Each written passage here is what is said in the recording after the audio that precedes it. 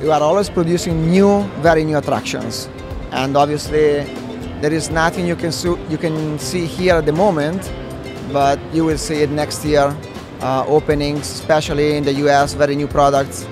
Towers over 100 meters high, new attractions at important parks in the US, which we cannot disclose at the moment. We are working very well in China. We're going to have brand new attractions in China as well, gigantic coasters as well. We are working also with special projects for, it's not really a park, but the attraction is going to be a signature attraction for the world. It's a concept that is a sort of wheel, which is not a real wheel, which will be installed in a new resort, and it will be a signature attraction. China is a very important market for us, but it's not the only market. We are working still very strongly in the US.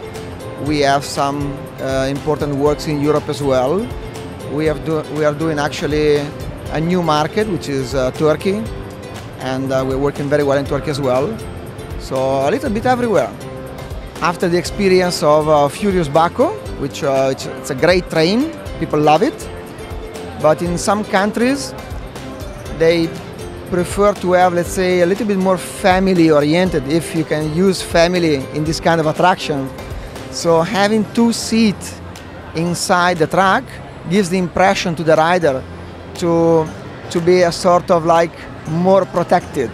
Or so for the people who are not so brave to ride like Furius Baco, they feel more comfortable, they have more chance to ride this semi-wing train.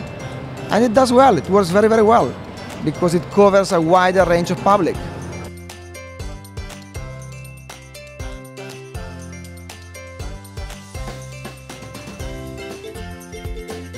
In Europe, we opened a new ride this year and a half ago in Europa Park, Wodan.